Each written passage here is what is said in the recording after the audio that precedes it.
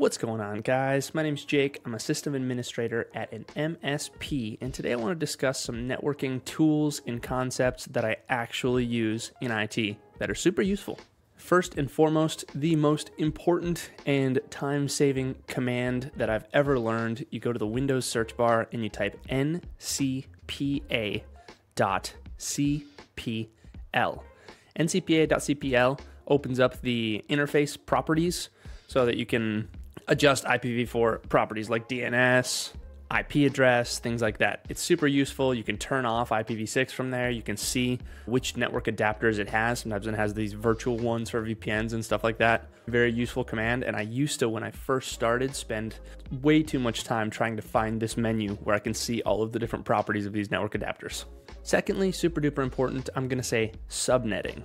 Subnetting is a concept that people tend to hate. People in IT don't tend to like networking. Some people do. I like it. Some people just have a knack for it. I feel like I have a knack for it, but I also studied subnetting a lot when I was studying for my Network Plus, and then later when I was studying for the CCNA, it really got ingrained in my brain. Subnetting is super important in actual IT because if a device has an IP address, the IP address could be the same, but if the subnet mask is different, it's going to think it's on a different network, and it's not going to be able to communicate on layer 3 with other devices on the network. This is very important to understand. Also, knowing which available IPs there are within a subnet. Say you have a /24, the most common subnet, 10.0.0.1 would be your first IP address if it's 10.0.0.0, and knowing that you have from 10.0.0.1 to 10.0.0.255 is super important. Knowing if there's a DHCP scope within that subnet, super important. We'll talk about that one in just a sec. And so then you can identify, hey, which available IP addresses do I have? Which are within the scope that I shouldn't be assigning? Where should I be making reservations? Are you setting your IP statically? I hope not, but understanding that context and DHCP and first IP and last IP and broadcast address is all super duper important when you're actually troubleshooting network issues. And at the end of this video, I'll give you an example of where all of this came into play. After subnetting is default gateway. It's very important to know what devices are using when they send traffic out to places that they don't know at layer 3. Because again, this can mean the difference between having connectivity and not having connectivity in a network, having the right default gateway. All of these can be found by a command ipconfig/all, but it's important to understand, hey, what is a default gateway? What does the subnet actually tell me when you're troubleshooting this lack of connectivity issue, which you see so often in IT? After this, I'm going to say DNS and DHCP. DNS is important once you get to a level 2, level 3 position at a company, I think, once you become a system administrator. Understanding public DNS, private DNS, how your devices actually resolve domain names on the network, very important. You do a lot of stuff with internal DNS, forward lookup zones at tier 2 at system administrator. You do a lot with public DNS, A records, text records to verify ownership of certain domains, seeing which domains have action. You spend a lot of time in GoDaddy. You spend a lot of time in network solutions. You spend a lot of time in Cloudflare looking at DNS, and it's important to be able to understand this. And it's an easy concept, but it's a little bit of a foreign concept that takes a bit of time to actually understand, hey, what is an A record? What is a text record? What is a CNAME? If I change an A record, what does it actually do? Points that to a different DNS. What does the text verification actually do for an SSL cert?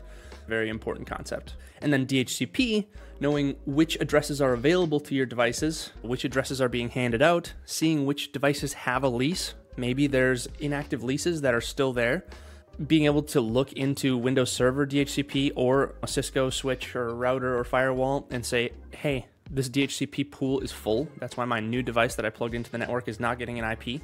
That's something super common that we see at level 2 is full DHCP scope. And if there's a bunch of random static IPs around the DHCP scope or within the DHCP scope, you can have some duplicate IPs. If you want to extend the scope, it's really hard because you have to avoid these conflicts of IPs. But the idea of DHCP and understanding where your device gets its IP address from is very important. DHCP doesn't only give out IP address too. It also does give out those DNS servers, and it also does give out that default gateway, which is the device says, hey, I don't know where to send this. It goes to that. That's all important to have uniform. And if you're setting your devices statically, it gets tough to keep track of, especially when your network grows. When you get 200, 300, 500, 1,000 devices on the network, it gets exponential. It's crazy. So understanding DHCP, how it works, setting it up, super duper important as well. After this, we already talked about ipconfig/all. Absolutely know that command. You're going to use it all the time because you can see things like this: DHCP, DNS, default gateway, subnet mask, all of that type of stuff, and use that data to help you when you're troubleshooting another device, for example. Like oftentimes I'll take data off of a functional device and try and apply that to a non-functional device. After this, very simple commands, but very important: ping and traceroute. I wish ping and traceroute were used more often by level 1 techs, honestly. A lot of times somebody will say, hey, I have a network printer that's not connecting. It's not working. It's throwing some error or something like this. Oftentimes my first question is, okay, does it ping?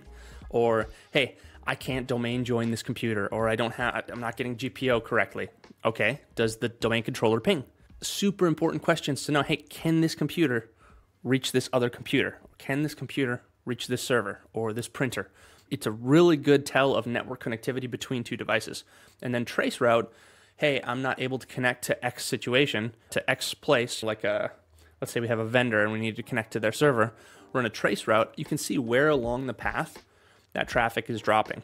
And then you can use that where along the path with your network diagram or whatever documentation you have to say, hey, okay, here's where it's dropping. Let me give you an example. We have a company that's in Azure, and we have tools, monitoring tools, that need to go onto their servers. Their servers weren't getting these monitoring tools. We ran a traceroute from the server to where our monitoring tools sit, and we saw, hey, it goes hop, and then it stops at this third hop. This third hop had an IP address, and it was an Azure firewall. So I was able to go to internal and say, hey, I can see traffic is stopping here at the Azure firewall level. Can we make a rule allowing traffic over 443 to this destination and from this destination in this Azure firewall? They were able to set it up. We were good to go. Lastly, something that's really important is MAC address, just understanding what a MAC address is and what you can do with a MAC address. You can look at layer 2. It's a good identifier because you can find it in the switch itself. So if I have a question of, hey, why is this device not getting connectivity? I'm going to ask the level 1, what's the MAC address of the device? Because I can hop into the switch, I can look at the switch port and maybe see, hey, it doesn't have this certain VLAN. And we'll talk about VLANs in a second. Hey, the switch port is turned off. Hey, port security has pinged, even though we rarely use port security. But port security has pinged, and this traffic's not going to go over this port, and that's what's going on. The way I'm able to identify the switch port is with the MAC address. It's easier than tracing from the device to the switch. Sometimes you got to do that, but a lot of times that's a pain in the booty because it goes from the device to the wall. The Ethernet port from the wall goes to a patch panel. It's hard to see. Everything's behind. And from the patch panel, it goes to the switch. Things aren't labeled correctly. Super common situation. So understanding MAC address and the importance of MAC address, very clutch. Okay, so I tried to keep this more of a level 1 networking troubleshooting, like stuff that everyone's going to use. ncpa.cpl. Setting those IPv4 properties to obtain an address automatically, or setting it as a static address if you want to test. I forgot one important mention, and that is the network reset command. If you think DNS is being weird, the device is set with a static IP on-prem and then they took it home or something like that, and it's not working correctly, and you have admin creds, trying out network reset as a command in Windows, not even in the command line. You just go down to the Windows bar, you type in network reset. It'll reset all of those adapter properties. It's very useful. It'll set your device to grab an IP automatically if there's a DHCP server, which if someone had it set statically at work and then they took their device home, your home router is your DHCP server.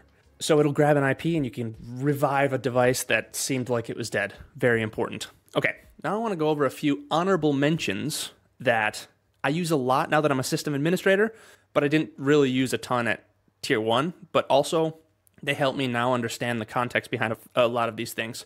I should note as well, CCNA, the certification really took me from being a super basic at networking to being in a position where at least I can diagnose issues, get to a root cause and say, hey, I'm pretty dang sure this is what's going on.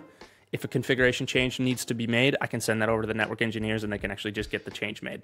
I save them a lot of time, I enjoy the process, and I solve problems. It's really fun.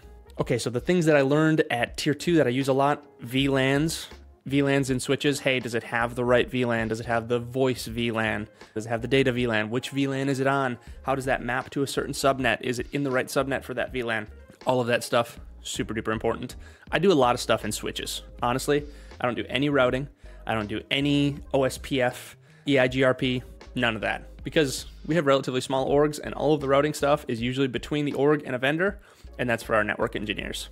Layer 3 switches are used quite a bit for us, understanding that oftentimes that's set as the default gateway for a device, and that's relaying certain traffic to another place is really important too. Having a layer 3 switch set as default gateway, that's a DHCP relay, for example, is a situation that we see a lot. So layer 3 switching, but just general switching is something that I'm doing all of the time. Hopping into switches, looking at MAC address tables, looking at switch port configurations, looking at VLANs, things like that, super common. Firewall rules and ACLs are very important as well. Being able to see on a firewall, hey, certain traffic is being blocked because of a certain parameter, a certain condition.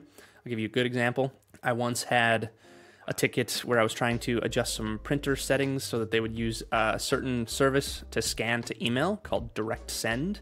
I troubleshot this ticket for about 20 hours, and the network engineer finally showed me that there was a block on the firewall, and that's what was blocking me all along connecting to Microsoft's server. It was very frustrating, but it was a big aha moment that was like, hey, this is possible. I did everything else. I ruled out everything else, and the NE was like, yep, it was from an audit. This is why it was blocked. It was blocked to certain locations. I should say it was blocked everywhere except for certain locations. And so that was really important, understanding how ACLs work, also how ACLs apply from top to bottom. Very common thing that we see at tier 2. After this, I'd just say general VPN configurations, understanding what a VPN is, how a point-to-site VPN actually works, how VPN client configuration works with having an appliance in our server. Just a general idea of what a VPN is and how it works, super duper important. Something that we see quite a bit. We do a lot of VPN troubleshooting, general client-side VPN troubleshooting, but being able to identify, hey, is it one device? Is everyone having this issue? Am I able to reach the VPN appliance URL? Are there other things going on? Super duper common. Not as networky for me, more just troubleshooting. A couple more honorable mentions, those DNS zones that I was talking about. I got a little bit more system administrator with the DNS, talking about public DNS and internal DNS zones, but still important understanding how clients resolve domain names and what they're actually using to resolve domain names. Lastly, I just think a couple more honorable mentions. DHCP scope, again, is super important. Switches and how they stack and can have redundancy, and also understanding that there's a trunk port between two switches, and you're gonna see dynamic MAC addresses on one switch, even though devices maybe aren't plugged into that switch. All of the MAC addresses will show on that one trunk port. That's important. I've toiled over some time before realizing that, oh man, the device actually isn't plugged into this switch. It's plugged into another switch that's trunk port plugged into this switch. That's important. And then lastly, I just think general CCNA commands, specifically around switching and layer 2 for me. I'm certain layer 3 is gonna come into play more if I ever become a network engineer, if I decide to do something like that. Right now, hasn't been useful at all. Again, I never use OSPF. I never really look at routing tables. I never do anything like that. But the layer 2 stuff has been super, super important. So generally, I think in conclusion, the important thing to understand is subnets, how a device gets an IP address, what its default gateway is, what DNS is, and then being able to trace traffic from one device to another device to verify connectivity. That's what we're constantly using. And then those two commands, ncpa.cpl in Windows and network reset. Absolutely clutch. Try it out, practice with yourself. Let me know what you think. I hope this video has been useful to you. I hope I haven't rambled on too much. I just wanted to try and get all my thoughts on a video, on a piece of paper, where it's like, hey, this is what I use networking-wise for my job every single day. So, hope it's been helpful for y'all. Really appreciate you. Have an amazing day. Be safe, be smart, make some good decisions.